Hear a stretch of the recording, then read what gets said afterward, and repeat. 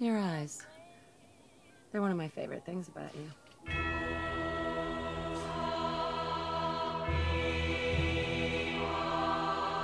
When I was growing up, I was a PlayStation kiddie, so I had much more exposure to the Metal Gear series than I had the Fallout series. Hearing old Snake utter the words, "War has changed," sent shivers down my back in such a way that I feared I'd shattered my spine. Imagine my surprise when Fallout Guy said war never changes. The opposite claim to Metal Gears. Personally, I believe Todd Howard and Hideo Kojima need to settle this in a fight to the death in the arena. But this clash of philosophies got me thinking, what would be the perfect build to prove that war has indeed changed? If nothing else, the Fallout series has a way of gripping you, much like a big scary man by your neck, probably. A captivating universe that diverges from ours at the point of the Second World War and progresses differently into the future. A future that looks like how the Jetsons taught our boomer parents it would look, because they were born too early to watch superior millennial alternatives such as Cory in the House, or Jimmy Neutron. But there's one thing our parents learned with us: huge explosions is cool.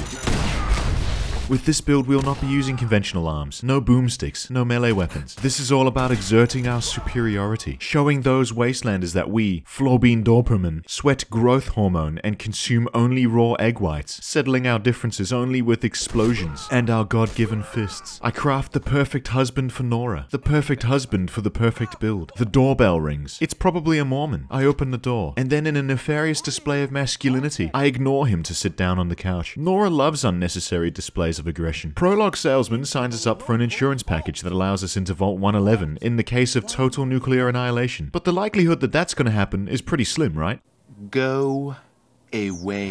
Honey, look, it's total nuclear annihilation on the TV. Good thing we signed up for that Doomsday Vault like a couple minutes ago. I always loved the prologues in Fallout games because they're kind of like a looking glass into the human soul. For example, would it be human nature to bravely escort your wife and child to the vault? Or is it perhaps more realistic to book it out of there, leaving them behind? You may not like it, but this is what peak performance looks like. We make it to the vault and the prologue ends. Nora exclaims that this is our new home, and then the bigwigs cryogenically freeze Florbin Bean in an effort to preserve the perfect human. But things happen and we wake up from freezing hundreds of years later. Wife dead and baby gone. No money, no problems. Florber pretends this upsets him, but alas, any care in the world is a facade. We settle our difference with these mutated roaches with a bit of us. One of two methods of dealing death with this build, because there's no better way to show our enemy that war's changed than by charging in like a guerrilla. Guerrilla warfare. We patiently await the opening of the vault door, the outside revealing to us the post-apocalyptic playground for the Reaper's chosen horsemen. The first thing we want to do is put our points into strength, perception, endurance, charisma, and agility. Mostly for a good reason, but also because intelligence and luck are for nerds. We'll be putting our talent points into Iron Fist, which increases our punching attack damage by 20%, and then some at higher levels. Demolition Expert level 1 and 2 for reasons soon to be explained, and Local Leader to enable us to set up supply lines between settlements. But we don't have any settlements yet, so we travel to Concord nearby. To get our first settlement, we need to shackle our new labor force. I mean, we need to rescue some townsfolk. To do that, we have to show these bandits that war has changed using our dad rage. Needless to say, our fighting is superior. And we clear them out of the streets and also the History Museum where our new friend Preston Garvey is held up. We set the mood and tempo of our conversation by first giving him a right hook and running away. The punch and running away prepares the people for the pain and the abandonment they are soon to find so commonplace in our future settlement. But running away is also because Preston Garvey will be expecting us to fight a Deathclaw. And Deathclaws are totally not cool. Probably not all that punchable as we currently are. So we will have to deploy the second facet of our build.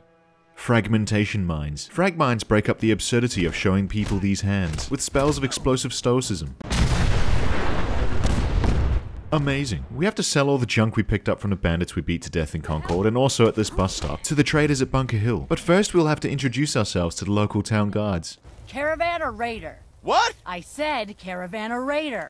Okay, just play it cool. Raider! Alright. We sell some stuff and get a good deal from the vendors by Bethesda rotating mid-conversation. Buy some mines and then scoot on out to farm up some more. Because we're poor, most of our mines are found by way of scavenging. Quite unbecoming of Florbin Blorbin, but this is only temporary for now. Mines are found around various super mutant and bandit camps near the Boston airport and surrounding areas. Finding the mines isn't so much the issue as remaining concealed is. With short spells of outsmarting the local wildlife and dangerous enemies in the area with our single point in intellect, it's all about quality, not quantity. With our dozen or so mines, we return to Concord to help out Preston and the gang with the Deathclaw. You may not like him, but when he's done counting from 20 to 5 and gives you this look right here, you just know he and his group absolutely have to become your forced labor crew.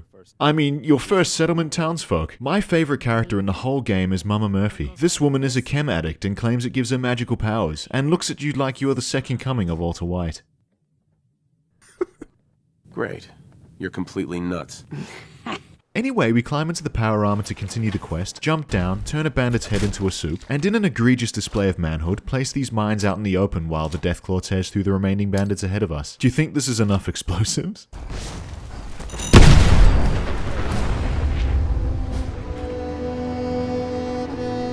War has changed.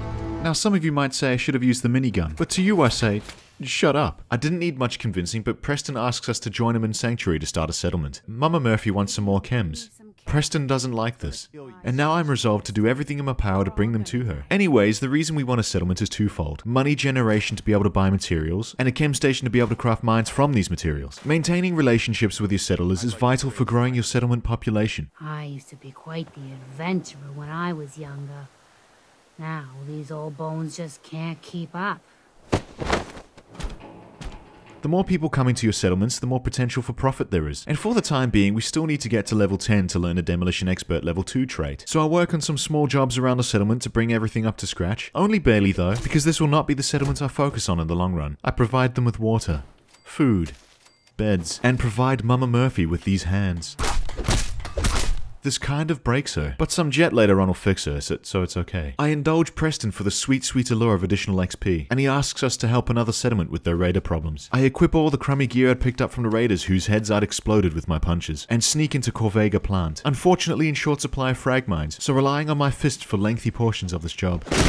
My objective is to beat up this guy called Jared, who uses me as a bullet sponge while I do him the tombstone stunner in between bouts of consuming various chems, and injecting blood pack IVs to ensure I do not die from blood loss through my 85 bullet holes. Fortunately for me, we are creating the perfect build, so these bullet holes just allow for better airflow into my lungs. With our mission a success, we return to camp and give Mama Murphy the jet we found in the raiders. She trips massive balls, and we show her these hands for old time's sake. We gobble up some XP for the job well done. Then recognizing that Florbin is an unstoppable juggernaut of industry, he makes us the governor of the settlement.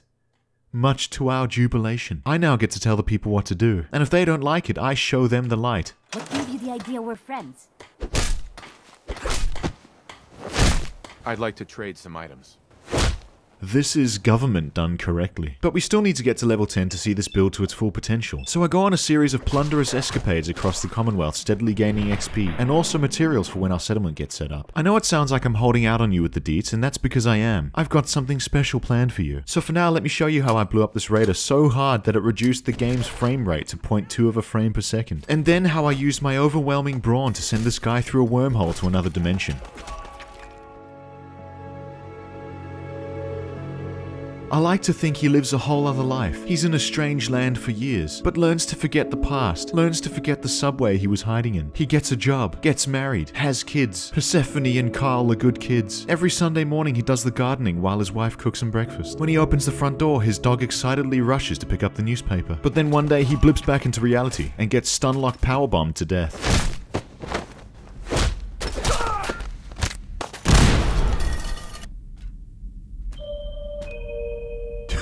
Fortunately, clearing out some of these bandit hideouts nets us some more mines, which we then save up by dealing with the rest of them by means of unadulterated violence. The amount of violence you will need to make this build work is yes. I go to Diamond City, not to inquire about my missing son. By now I had forgotten about him anyway. I'm here to sell everything I have to purchase materials and more frag mines. Unfortunately, in the process I end up selling my road leathers, which means my gear with the highest armor rating is now a man in a diaper with only peripheral gear equipped. And I still need to get to level 10, so I go on a series of quests to get the XP required.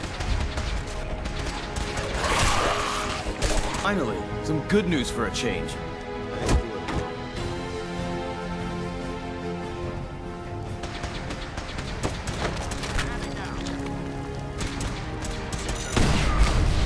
Look at this place. Primed and standing by your command.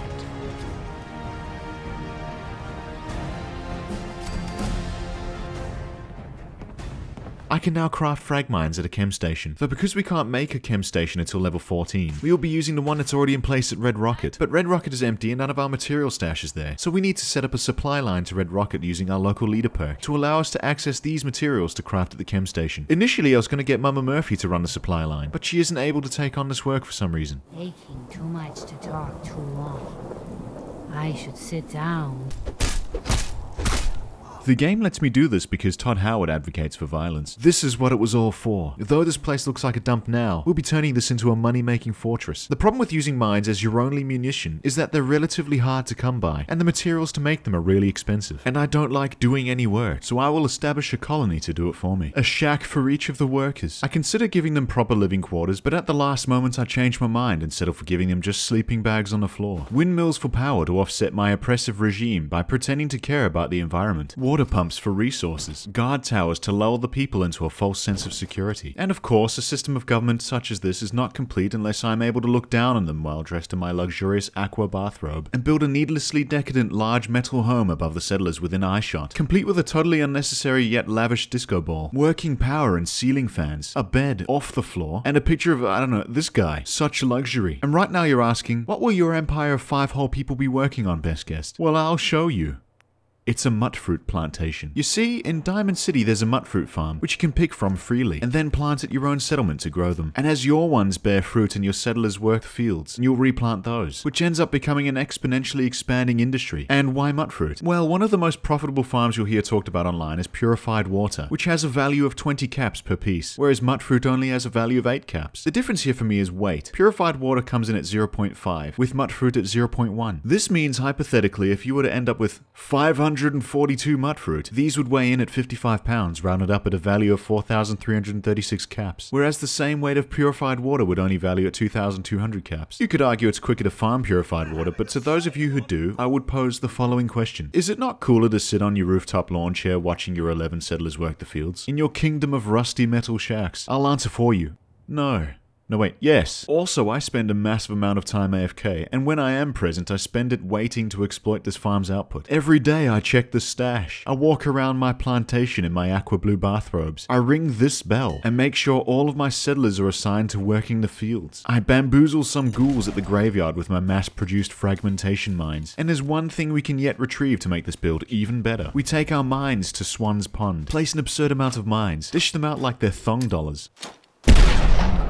Sometimes this happens. Let me try again. Place an absurd amount of mines. Rouse Swan, the monstrosity in the middle of the lake, and watch on as he gets sent down to Pop Rock Town. A masterful display. He drops the Furious Power Fist, which is our insurance policy against accidentally running out of mines. But also on its own, it's an OP weapon. The most powerful fist weapon in the game. If you're not convinced that this build is proof that war has changed, allow me to show you a few examples. In a normal war zone, you'd shoot this mutt. However, I lay my mines. But the enemy mongrel's not following me, so I punch this car to make a noise. However, this results in my game going back down to 1 frame per second. So maybe another example. You can plan for an ambush by laying mines where you enter a sussy part of the map. If war hadn't changed, you'd shoot this gang of raiders. But in a situation where you're surrounded, our helpless yet amazingly sexual governor will stand in this corner. Now that's tactics. They don't teach you the strategy in military academy. And when Todd spawns some rando mole rats behind you, they also end up being handled by the mines we placed, sending a spray of blood and guts everywhere. That's majestic. But it's not just ambushes where this build works wonders. When we're not too busy allowing ourselves to be an absolute megamind enjoying the scent of sulfur and blood mist in the air, we're enjoying the finer things in life. Like watching Magnolia in the bar in Good Neighbor, without so much as a single thought about how our wife was killed maybe 1 in-game week ago. Anyway, the reason we're here is to take a mission from the mayor, one where our build will excel by means of stealth. He sends us to the Pikmin Gallery, where all of his previous scouts had ended up dead or missing. The raiders outside are my favorite. They think they have the drop on me, but I'm standing here extremely. Some even watch me place the mines in front of them and then walk on them anyway. They really gotta get off the jet. Imagine how demoralizing it must feel to see your friends drop one by one at the mercy of a blue bathrobe man. Florbin Dorp kills them, Florbin dead, with a smile on his face. Immediately in the entrance of the Pikmin Gallery, there are 2 raiders in deep conversation, and these guys could be here forever. So instead of planting a mine and waiting for them to walk over it, I simply throw one over their heads, which immediately explodes. Then sneak back downstairs, full PG-13 with my sultry legs on display. Despite the explosion in this confined space and the screams of death and spray of blood guts, there's a guy who concludes it must have been the wind. I find him for some reason kicking this door, and desperately try to get his attention so he'll step backwards onto a mine I've planted. But he just won't do it, so I end up having to punch him in the ass. Clearing the rest of this place out, totally undiscovered, is no problem, and we do this with a smile on our face. Florber loves destruction. There's a mutated mongrel. A raider with a massive brain. And a wall lady. A raider so powerful that she defeats my mind-laying strategy by simply looking at this wall. I have lost. Anyway, I punch her in the neck and finish the quest. But there must be something out there. A being so powerful that they can put up at least a little bit of a fight against Governor Florbin. Well, there is, but it requires a handful of quests to get to him. Edward Deegan offers us a job to work for one of the more mysterious and wealthy families in the Commonwealth. Obviously, I accept this illustrious opportunity and head over to the Cabot house where I'm told to meet them. They have some pretty decked out security bots outside, but I don't like this. I am the security now.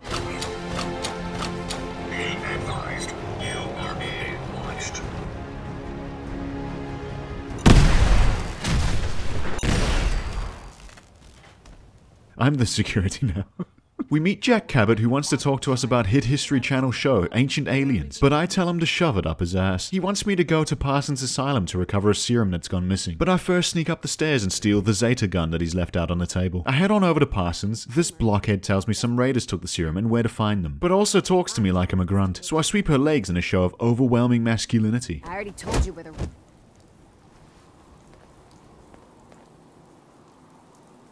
The raiders are all hunkered down in this warehouse, but our build is too powerful, and our strategy is simple, to booby-trap all the entryways, and when some of them do manage to get out, you just run around the warehouse in circles, leaving them some gifts behind. It works 100% of the time, almost all of the time. I retrieve the serum and return to the Cabot house, and tell them about the raiders. I also lie and tell them the serum wasn't there when I cleared the place out. I then inject the serum into myself in front of them to no reaction whatsoever. Perhaps like most people, they too are intimidated by alpha gigachads such as Florbin. The next job that needs to be done is to find Jack Cabot's flighty young sister, Imogen. I can find out where she is by speaking to Magnolia in the shady bar under Good Neighbor. As thanks for her help, I give her the Mama Murphy special, to the surprise of absolutely no one else in the bar. Even the bouncer, to whom I show my gratitude before leaving. Imogen is with a fellow called Brother Thomas at this dome place right here. The story behind this place is that they claim to be part of some newly formed religion, but I know their secret. They're a cult, and they're being cagey about Imogen's whereabouts. You can find Imogen locked up in Brother Thomas's office around back. All of a sudden, she comes to the realization that Florbin is the golden god. I mean, I don't have any other explanation for this facial expression, so that's what I'm going with. Anyway, there's a few interesting ways this quest can go. I imagine most people find Brother Thomas and either pass a persuasion check to get Imogen released, or kill him to take his office key. Florbin, however, agrees to join the cult, but not quite, you see. Brother Thomas leads you to his office where he'll try to convince you that to join the religion, you have to give up all of your earthly possessions. I, however, already left him 2 to 3 of my possessions on the floor in there. This is the best playstyle. I return to find Jack speaking to Edward over the radio, and I immediately run up the stairs to steal the Zeta gun he left laying out on his table again. It seems Edward is pinned down in gunfire somewhere in Parsons Asylum, although Jack seems kinda happy about it. His mum Wilhelmina, however, is behaving irate and needs to calm down. The thing about this build is you have to balance 2 sides of the same coin. On one side, stoicism, patience, laying booby traps. The other side is brawn, man-sweat, distilled manliness. Anyway, Jack agrees to meet me in Parsons so we can put an end to the raiders meddling in their affairs once and for all. In there's also our goal. And when he's gone, Wilhelmina keeps speaking to me like I'm a butler. I don't need anything right now, thank you. I don't need anything right now, thank you. I don't need anything right now, thank you. Hi, Mrs. Cabot. What do you want? Hey. What do you want? I don't need anything right now, thank you. Jack hired me for one reason and one reason only, to fight his battles like an ascended warrior. As we continue, my otherworldly powers flourish, and Florbin not only sets the mines, he becomes the mines. Every confrontation in this asylum is met with the stoicism only history's greatest silent monks could offer, packaged within a man who bathes in the light of a disco ball every morning. But mines aren't always a perfect system. Sometimes Todd programs them to explode and do no damage, at which point we must rely on our perfect body to land the killing blows. Jack and I might not be of one mind, showcased by how he wanders into rooms full of enemies and immediately gets riddled with bullets. However, we require only one mind, only 1 point in intelligence. Observe. A raider behind this wall, but walls pose no barrier for my single point in intellect. When you have only 1 intelligence, it's a case of quality over quantity. In the last chamber of the asylum, we see our adversary, the final boss of this build, a man with an ancient artifact grafted onto his nervous system, granting him psychokinetic powers and immortality. A man who had been locked up for 400 years, whose blood provides the Cabots with a serum that also grants eternal life. I easily dispatch the remaining raiders trying to release him. Their earthly shells are nothing but red sludge to my superior minds. Their leader, a guy called Lefty, now no longer has use of his left leg. Be touched by the hand of God, my child. My battle is not with you. This is where my moral compass gets exposed for all to see. You see, Jack wants me to flood the chamber with radiation to kill him, and Lorenzo wants me to free him so we can kill the Cabot family. I simply wish to prove that war has changed, to defeat the ultimate adversary. So I release him, and he agrees to meet me at the Cabot house so that we can team up against the Cabot family. But I have other ideas. My return to the Cabot house is understandably met with some ire. You see, Jack claims Lorenzo will be there at any moment to kill them, but because cutscenes are hard for Bethesda, he's actually just standing up in his office until his scripted time to emerge. The ultimate battle is about to commence. I have to side with either Cabot house or Lorenzo, but both sides disgust me. Fortunately, Jack does nothing to stop me wandering around his house until I speak with him, and Lorenzo will simply stand there until Jack utters the words, "We're not done here," which is when he steps forward, and when he does,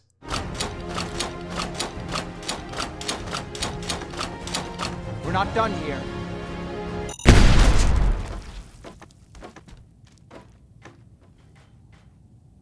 you have to understand, Lorenzo is no pushover. This man survived bottle cap mines, several frag mines. Their combined damage output is something like this, and it barely did a dent in his health bar. To defeat this man, I'll be doing every chem I saved up for Mama Murphy, and also drink these 2 Nuka-Colas. Delicious Nuka-Cola goodness, and go ham on him.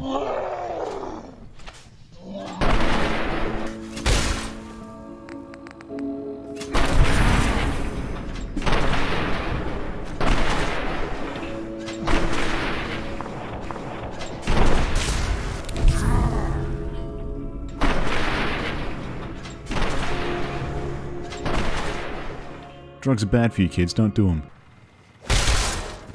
And there you have it, the ultimate build for the ultimate occasion. The apocalypse perfected. Swan was a pushover. Lorenzo, empowered by ancient magical technologies, was a pushover. And what next? Well, for now, we spend our days watching over the Mutfruit farm until such a time as I guess, remember my son was the thing I was looking for. Until then, honeys, be kind to each other, see the description in the socials, and a big thank you to my patrons. I hope to see you there at the next video. Until next time.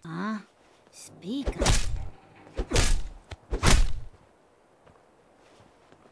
What's up?